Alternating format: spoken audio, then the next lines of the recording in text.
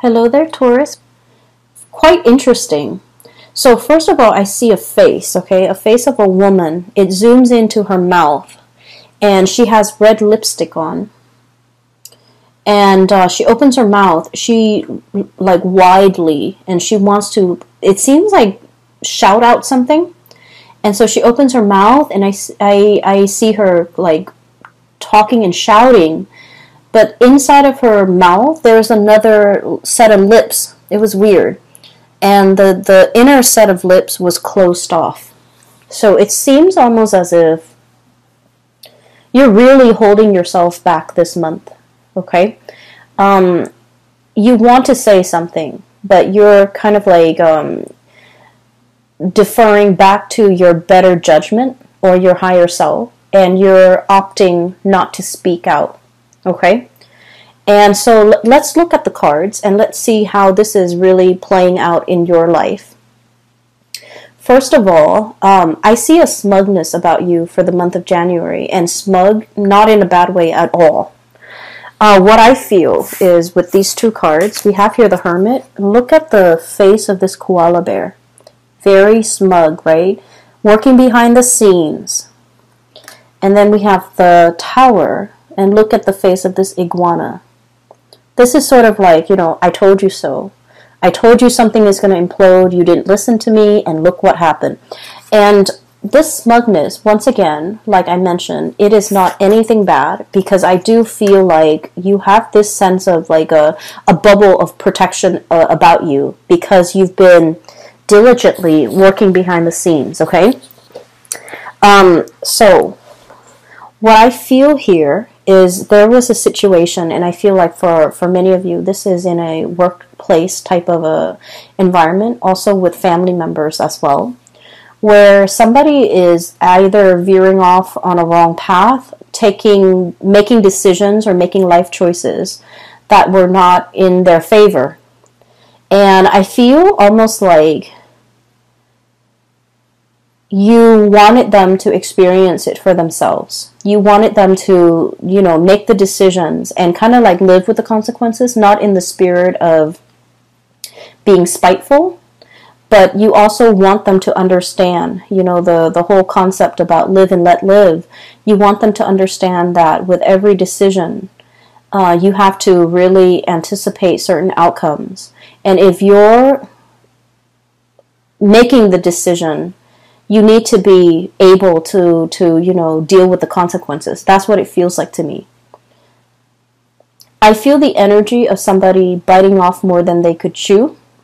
And I feel like it's sort of like somebody is reaping their karma, either for being greedy, for being thoughtless, or for being like overshooting, overly ambitious, and rushing into something that they weren't prepared for, okay? And then I also feel as well, for many of you, this smugness comes in the work environment because you have been staying or shying away from the limelight, okay? You did what you needed to do based on your own set of responsibilities. You handled yourself well. You let others hog the limelight, okay? Because you understand that, those that want to, it's almost like, the tall poppy syndrome. The people that want to steal the limelight, that want to steal the light, I feel like they will be brought down. And so because of it, you're aware that, whoever shines the brightest, a lot of attention will be on them for good or bad. And so you're not in a position where you're hogging the limelight with anybody. You're not putting yourself in that position because you know your skills and your capabilities. And then as a result, when something falls apart, I feel like the brunt of the blame is either on that person that's hogging all the limelight, that talks really big but can't really back up whatever it is with their actions. Or I also feel like a person, especially in the work environment, and I feel like it's a cluster of people that might have made a lot of drastic decisions too fast, too soon. And they're starting to, reel from the consequences of that. starting something too fast, too soon, overly ambitious, overshooting the mark, overshooting the target is what I'm sensing here. And I feel like along the way, you know, you had your hunches that, oh, this is not going to work. I should say something, or I should, you know, steer them away from that course of action. But I also feel like they wouldn't have listened anyways, and you're aware of it because, you know, they're banking on their invincibility. That's pretty much what I'm sensing. So I feel like you might have been dealing with someone who's quite arrogant, who's quite hard-headed, who's unable to take constructive criticism. And I feel like they're dealing with the effects of that. All right? And then I also feel you're behind the scenes, looking on, okay? And I keep hearing, you know, I told you so, I told you so. But you're not going to say it. You're not going to gloat. You're not going to rub it in your face. You're in this space where you are protected and sheltered. And whatever the effects of this tower situation is happening, the tower is very cataclysmic, right? It's things breaking down and crumbling to the ground. So it's going to leave like a dust cloud in its midst, right? And what I see here is you're protected from it. You're kind of like spectating from afar. You know, you're far away. There's enough distance between you and that situation where you are protected. You're not going to have to inhale that dust cloud, and you're sitting pretty much, okay? So for this month, Taurus, your energy is I feel like it's a continuation almost of like the Aries energy. We have here the King of Crystals. This is the King of Pentacles. This is your energy. You're embodying this really proud, mighty, stable energy. Finances are going to be really good. And you've designed your life that way, where you don't need to worry about your financial future. Things have been worked at, built up over time. And so you're sitting on your resources and you're planning your next adventure. I do feel that, you know, this concept about looking off into the distance to kind of dream about, conjure up, and trying to figure out where is the next progression for me. What is coming in store for me? What's my prospect looking like? What's in the future for me? I feel like change is really coming in, and the message drilling into this reading is change is very imminent. We have here the Wheel of Fortune, which is about change and possibilities. It's lying right on top of you. And the words associated with this King of Pentacles is courage and commitment, okay? And so I feel like you're kind of torn, okay? Kind of like, do I speak or do I keep quiet? Do I grab this new opportunity or do I speculate some more? Or do I just sit and kind of like behave as a bystander and see how things are going to unfold? So there's something that's being unfolded or unfurled or unraveling around you.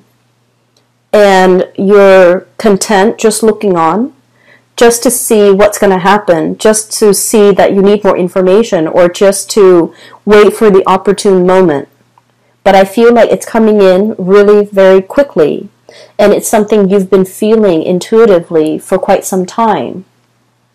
And yet you're committed to one situation, and I feel like that might be the only barrier preventing you from embracing this new change.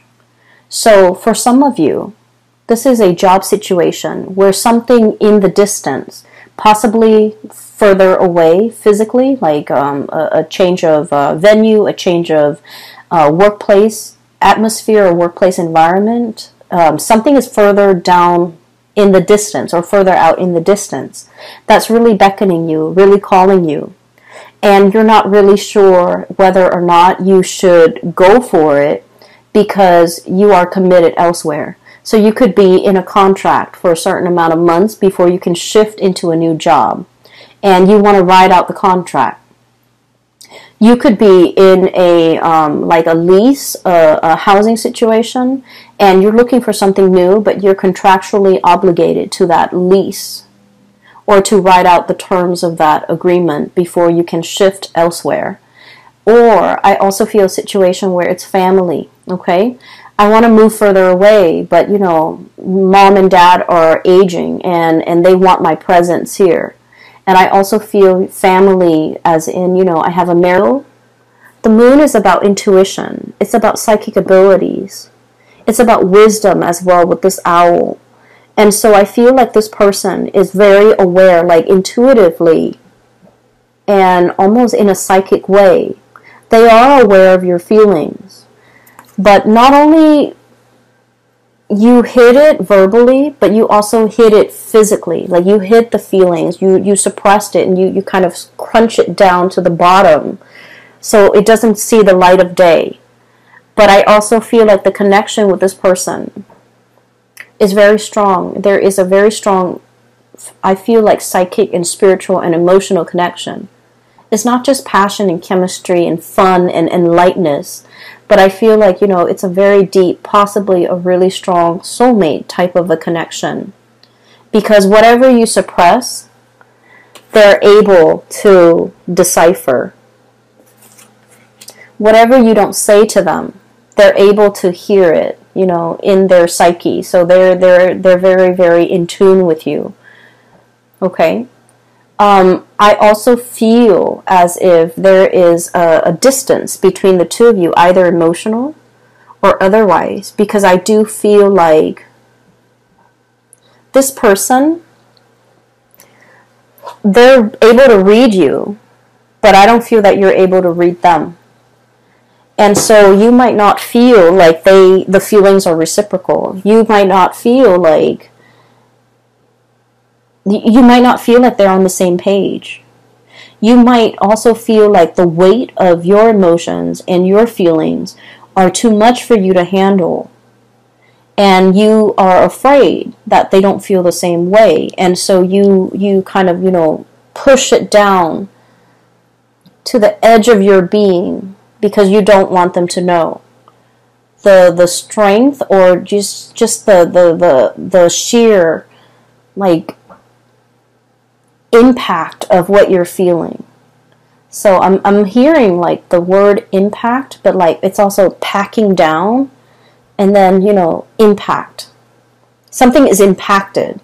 It's packed down. It's like bursting at the seams, wanting to speak and verbalize something, but not being able to, not wanting to lose control, not wanting to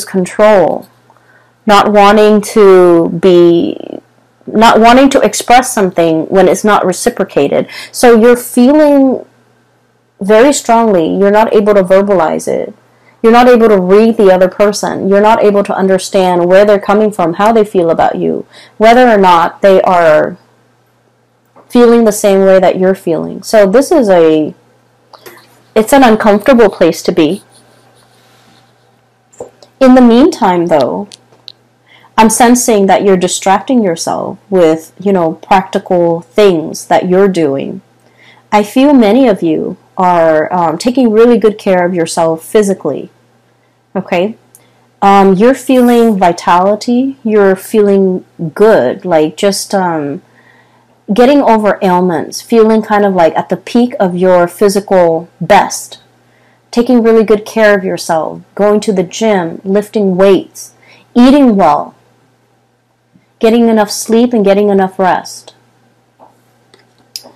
Even though this emotional, I want to say sore spot, is really front and center in your emotional life, you're doing other things to distract yourself because you feel like it's almost silly, okay? It's silly for me to dwell on this. It's silly for me to, you know, constantly think about and ruminate over this person, about what could be. And I feel like at night you are thinking heavily about this person, about the possibilities that could be if the two of you had come together. And then also, you know, wanting, like looking at them from afar, admiring them, but not really willing to go out of your way to I'm hearing here like saving face, not wanting to appear too demanding or too needy, or, you know, playing it cool. Okay, the smugness, like playing it cool, not wanting the other person to know how you really feel. So I'm getting here that for many of you, you know, the way you might be looking at love and relationships and emotions, I feel like vulnerability is kind of like a double-edged sword for you. On the one hand, you want desperately to be vulnerable, but for whatever reason, you feel like being vulnerable leads you in a position where you might be overpowered by another person, right? And so what I feel is you might have a slightly unhealthy mindset when it comes to relationships, when it comes to, you know, putting our walls down so that the other person can approach us. Because I feel like once you let your walls down, the other person is going to approach you. What they're feeling for you, I can assure you, is being reciprocated with this King of Cups. This is somebody that doesn't play games. This is somebody that is very sure about how they feel at all times. They can talk to you for hours about their feelings. And their feelings don't change. It doesn't fluctuate from one day to the next. It doesn't change. If you behave badly one day, they're not going to love you any less. If you act up, they're not going to love you any less. If you show your vulnerability, they're not going to use that against you. This is somebody who is, you know, aware of human emotions. They're very emotionally intelligent. They can look at you and know whether or not you've had a bad day, whether or not you're grouchy, why you're grouchy, and they can say and do things to kind of like lift you out of it. So I feel like this is a person that has a very good read on you. But the way that you are right here with the shadow, you're kind of like in the dark. You're not really aware of what's approaching. And I also feel like you might take some type of perverse, you know, liking to leaving somebody in the dark, not expressing the full extent of your emotions, not letting them know. And I do sense a lot of it has to do with, you know, trust issues and things like that, that you're somewhat bringing into this situation. And I feel like it might not be fair for the partner that you're dealing with, because the relationship seems very cat and mouse, and it's not very on the surface. Does that make sense? So please be careful with this if this resonates with you, and if you are dealing with this situation and you feel like being vulnerable leaves you at a disadvantage. I can assure you it does not. And I can assure you as well that the other person is looking your way, and I feel like they would come to you if you let your walls down, okay?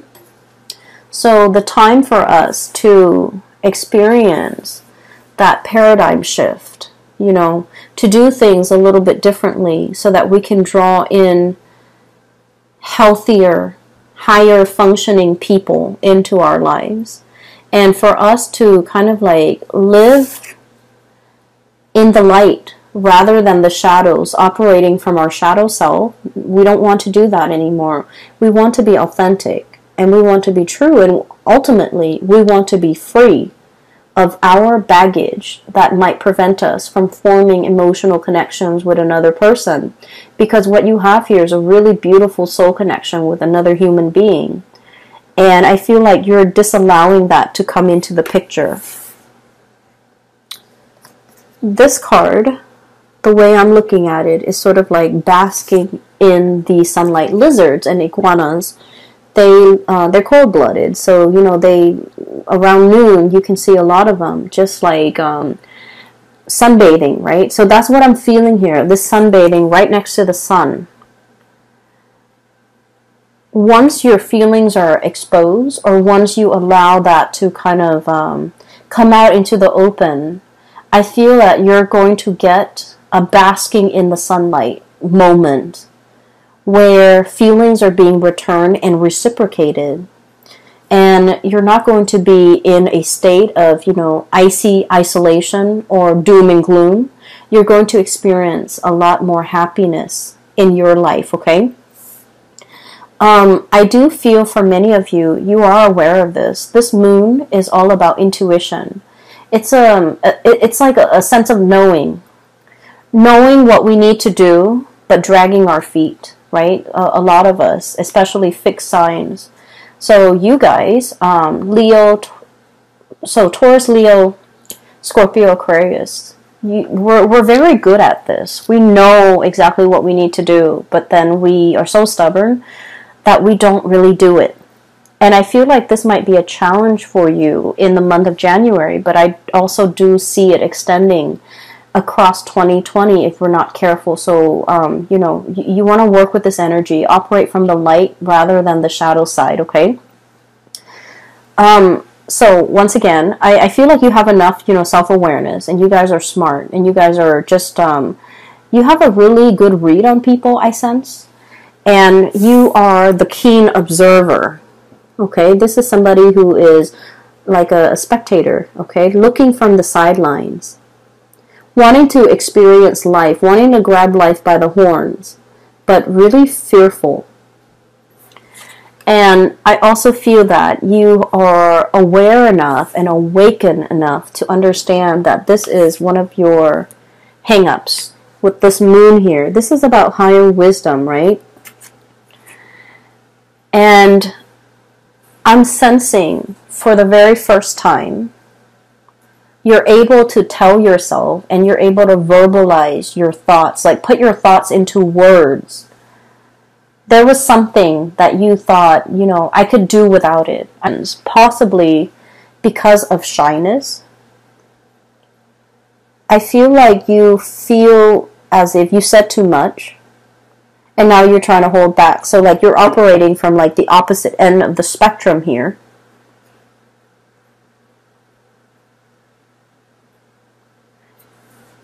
Okay, so let me just leave that thought alone. I want to talk about the last 4 cards because they are echoing the same themes here. I touched on this very briefly at the beginning of the reading. There's a situation here that's really drawing you to it, okay? And I feel like the spiritual message for your reading for this month is go for it. You have to go for it, but yet you're digging your heels in. You're comfortable where you are. But like I said, once we are made aware of what we want to have, who we want to be with, that knowledge can't disappear. It can't be shoved down and packed down to the bottom of our being. And it can't slink back away into the shadows. Like, it can't be hidden any further. Okay, so on a side note, I feel like somebody might be coming out of the closet.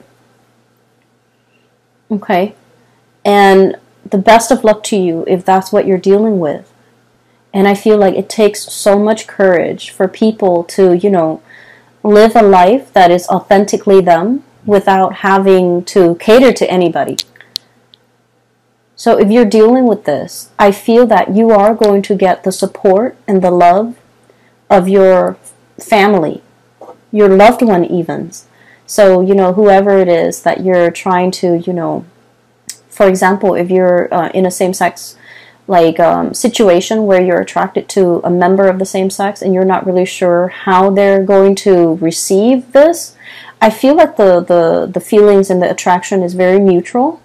And so you don't have to be afraid. And I also feel if you do come out, your family and your loved ones, people that matter anyways, will be very supportive, okay?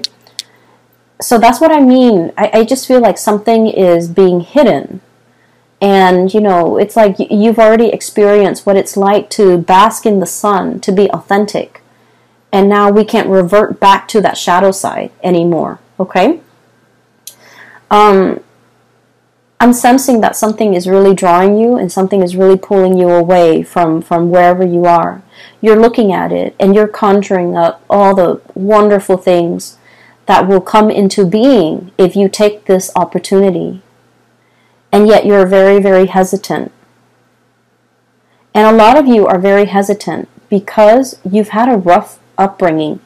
I have here the Page of Swords and the raccoon. Raccoon are pretty much scavengers, right? We've taken over their habitat, and so they're digging through our trash. They're eating whatever we have lying around, right? And so what I feel is this is a past or an upbringing that was lacking in material wealth, that was lacking in resources, okay? You've had to be very resourceful to make ends meet, to take care of yourself. And from these humble beginnings, you've made it and you've become very financially solid, just solid, okay? And so you're very risk averse. You don't want to make a wrong move. You don't want to fall from your pedestal. You don't want to miscalculate. You might have witnessed that miscalculation from somebody who, was quite arrogant, and you saw them tumbling down, falling off their pedestal. You don't want the same thing to happen to you. And so you're very meticulous and methodical about the things that you're willing to undertake. And I feel almost like you're turning your back away from this opportunity. You're turning your back from this opportunity, or turning away from this opportunity, because it comes with it a lot of risk, okay? It comes with a lot of risk. It could be a move that you're not sure if you're going to like the new city. It could be a change in venue and you're not sure if you should sell your house. It could be a new person and you're not really sure. Are they fickle, or are they going to be there for me for the long haul? Are they a shapeshifter? Because this is an octopus, but also like a cuttlefish. The kind that blends in with their environment. Is this like a social chameleon, or are they very sincere with the way they feel about me? And so there's a lot at stake here. And I do see this push and pull, tug of war that's internal to you. And you're not really sure which direction you should head to. I'm going to pull out a few more cards because this is interesting. And I hope I can, provide you with guidance, especially for those who are dealing with this.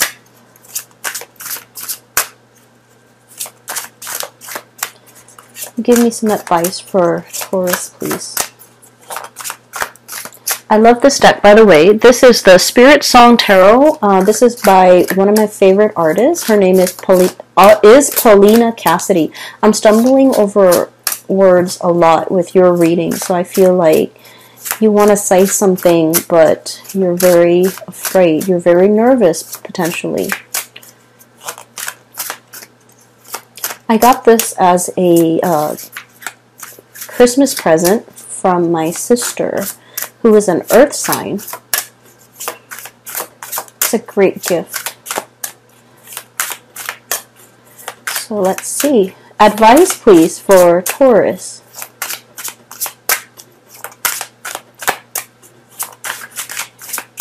Whatever you've been afraid to do, go for it. Speak your mind, speak your emotions. Verbalize it, because I feel like it needs to be brought to the open. It needs to be brought to the light. It needs to be brought to the light. It needs to be expressed in a sincere way. And so you're feeling something, but you're shying away from your emotions as well. Okay? I'm going to leave it at that, Taurus, because that is like a singular message that's coming out loud and clear. So I hope that resonates with you. I hope that, I've changed your mind about this, and I hope that it is helpful for you as we progress through January.